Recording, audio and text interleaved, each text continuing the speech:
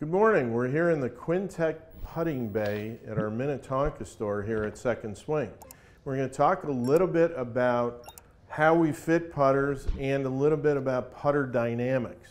I'm Larry Bobka. This is Danny Ferrell, another master fitter here at Second Swing. And we're just going to talk about what kind of goes on in a putter fitting, how a putter can really change what happens to your putting stroke. You know, it's very interesting. A lot of players come in and say, boy, you know, I'm not putting very well.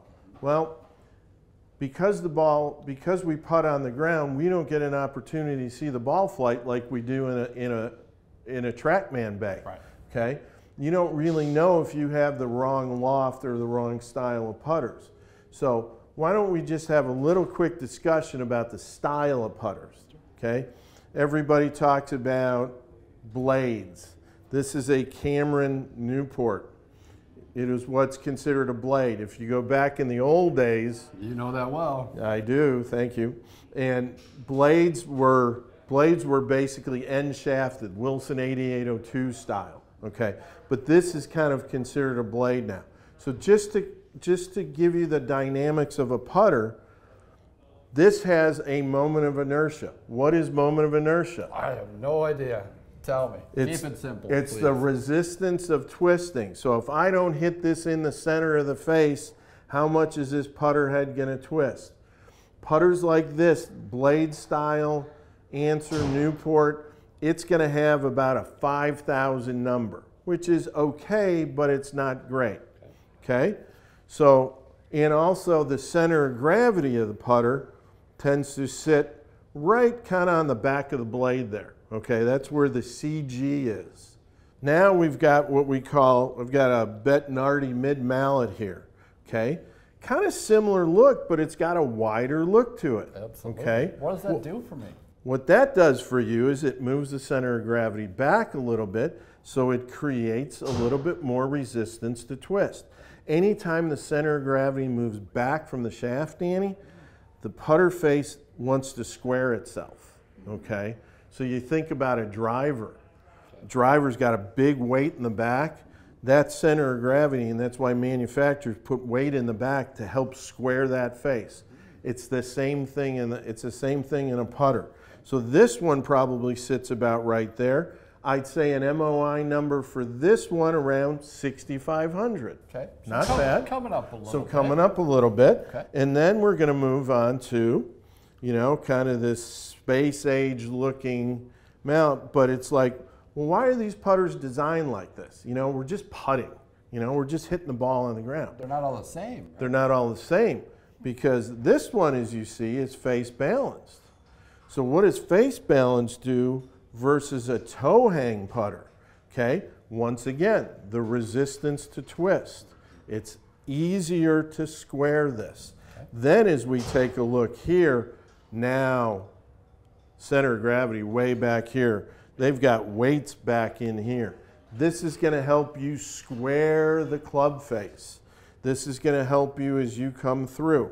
So then the question becomes, why doesn't everybody putt with this if it's the best? True. Moment of inertia probably over 8, maybe 9,000.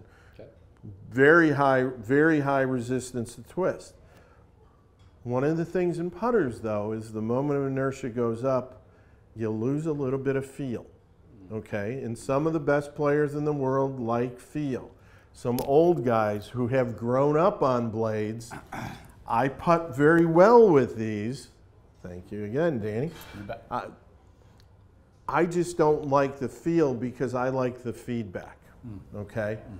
Could I roll the ball better? Possibly, but I teach short game and putting, so I practice a lot. I get a lot of chance to roll the golf ball. I get a lot of chance to work on my feel. So, you know, better player, you get a chance to do it. But if you're one of those weekend warriors or monthly warriors to play golf, boy, probably going to go here.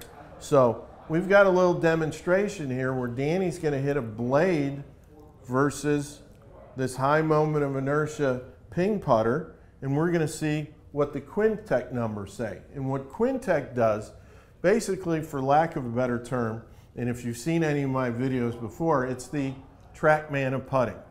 It gives us launch angle, gives us overspin rate, hopefully overspin, we don't want backspin, and side spin rate. So it gives us information that you can't see when you're putting. And one of the things you got to remember about putting, Danny, and I know we talk about this all the time in our fittings, is this is a part of the game where you have the least control. When the ball's in the air, I've got control of it. When you're hitting a pitch shot, when you're hitting a 7-iron, you can control that.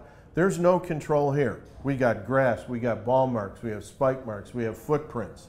You need, the only way to putt is to strike it as solidly as you possibly can at the right speed to get those putts to go in. So why don't we have you hit a putt here with the 5000 MOI Scotty Cameron, and let's see what kind of numbers we get. All right, go ahead.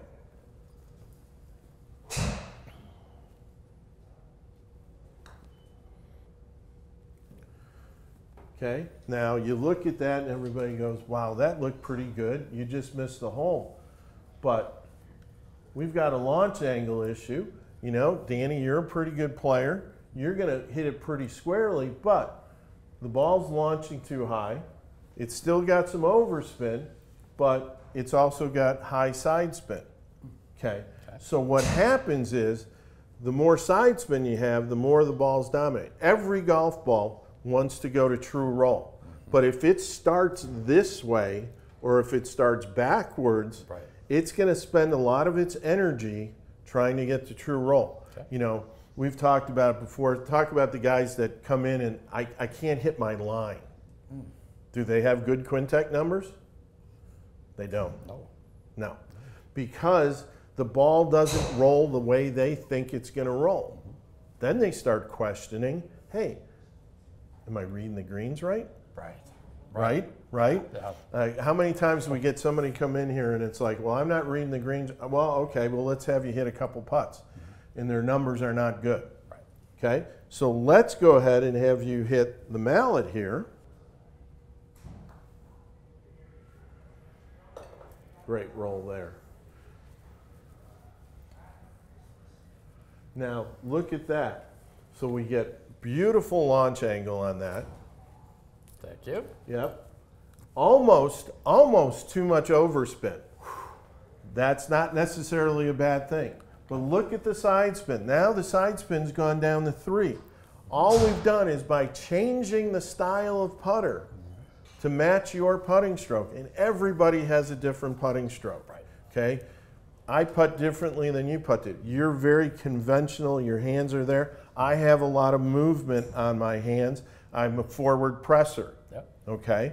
But I like that. That's my trigger to start it. So I have a little bit more loft on my putters than you. I'm guessing you're probably maybe around 2 degrees. You nailed it. You might know what you're talking about here. Well, because you have to think about it, that if I'm going to putt, okay, and if I'm going to be at 90 degrees when I make impact, I need that putter to be about 1.5 degrees to 2 degrees to get us the correct roll, okay?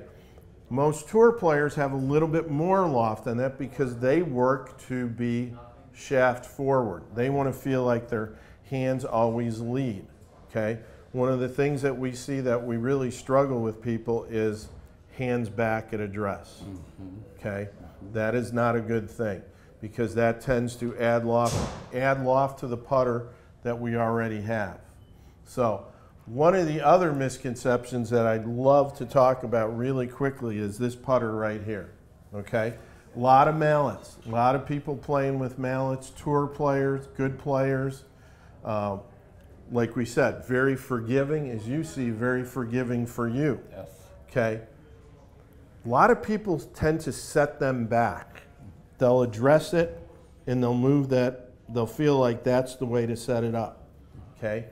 Putters have a thing called draft angle. Okay? Meaning the loft of the putter is measured shaft to face. But face to sole, there's actually more loft face to sole, so you don't catch it going back.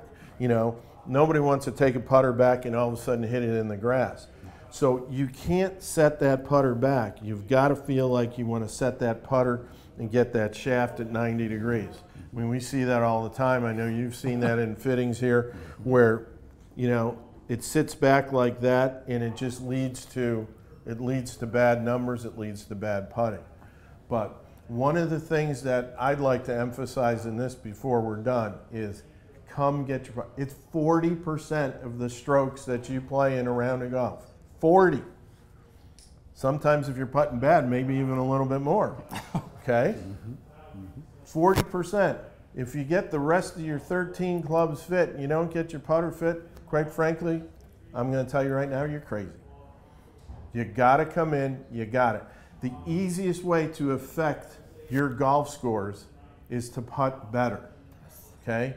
Think about it. If you could eliminate 3 putts, how low would your scores go?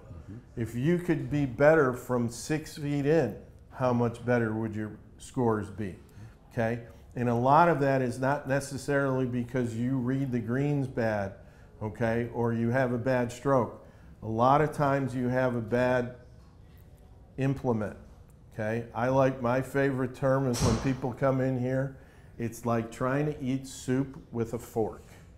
It's not very efficient. You might get a noodle, you might get a little broth, but you're not going to get what you want.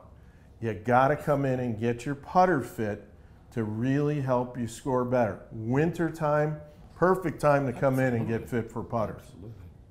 So, Danny, any questions to me before we end this? I don't think so. I mean, we diagnosed the 3 different putter types. Okay. Next thing for you as the player to diagnose is which one's best for you. Everybody's got their own putter. Yep. Right? Yep. Everybody has their own stroke, like the fingerprint. Yep. Right? Which one is best for you? Come in, get fit. Let's drop some birdies out there. Right? Come in, get your confidence up, get a putter that fits you. And again, you don't have to spend $500 or $600. You can spend $100 for a putter.